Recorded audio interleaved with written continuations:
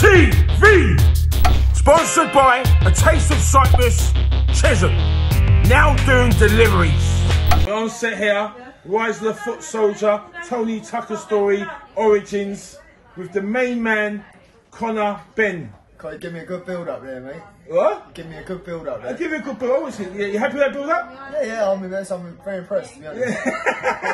Listen, man, me and you, right? Yeah, I don't want to give too much away, but we're on the new film. Yeah. Rise of the Foot Soldier. Must be exciting for you. Yeah, definitely. I mean, it's exciting to be playing my dad again in the new Rise of the Foot Soldier, with the Tony Tucker story, the origins. So it's exciting, mate.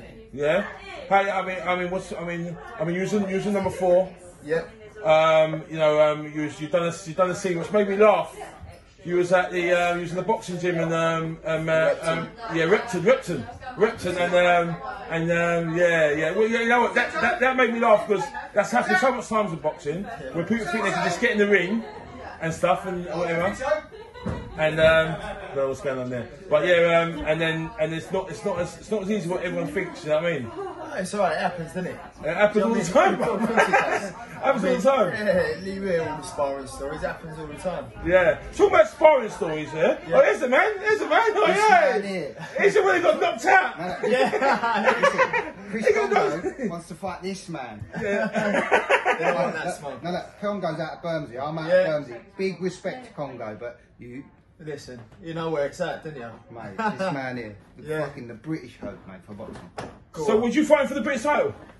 Jenkins unfortunately couldn't take the fight, so Jenkins couldn't take the fight, yeah? Couldn't take the fight, unfortunately. So we're onwards and upwards. We're fighting world level of opponent come November the 21st. So it's onwards and upwards for me. My career don't stop. It don't stay static. We keep it moving. Because obviously you had like Florian Marcoux. You had a little bit of beef with him. I ain't got beef with nobody. I ain't got time to be worrying about no beef. Yeah.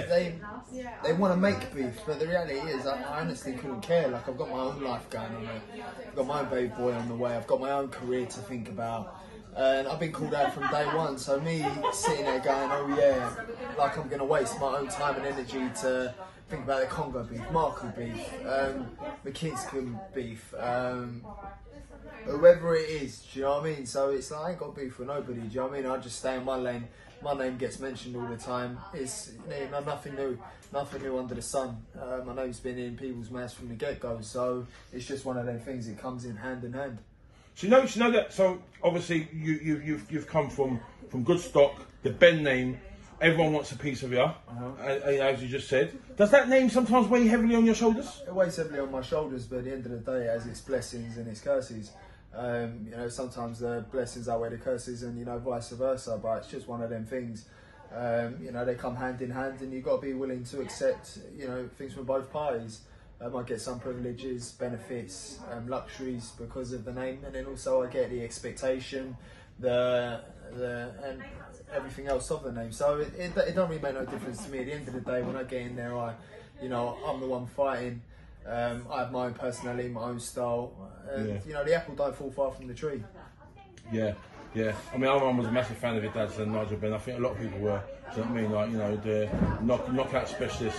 So what sort of attributes have you taken from your dad, or what sort of, from his fighting style? What sort of Listen, we're still working on my style. We're still working day in, day out on improving in so many different areas. So it's I'm not the final product yet. So I'm developing my own style as we speak. But as far as attributes, the apple really don't fall far from the tree. I think the way I am as a person, as an individual, what I believe in, what I stand for is nothing short of what my dad does. Where do you think you can go with boxing? Where do I think I can go? There's no ceiling to my career, but wherever I do end up, I know that I give it 100%. So it don't really, I ain't going, listen, I'm going to be this and be that, and talk rubbish like all these other fighters do. Listen, there's no ceiling to my career. I'll work hard, and my work ethic will show, and I'll reach as far as my potential will allow me. So you're not putting no pressure on yourself? No pressure at all. Listen, I'm here for a good time, not a long time. Wicked, man, wicked. So listen, talking about the acting now, is that something that you would consider? Something that you Of course it is. I mean, listen, it's nice to get paid without getting a smack in the mouth.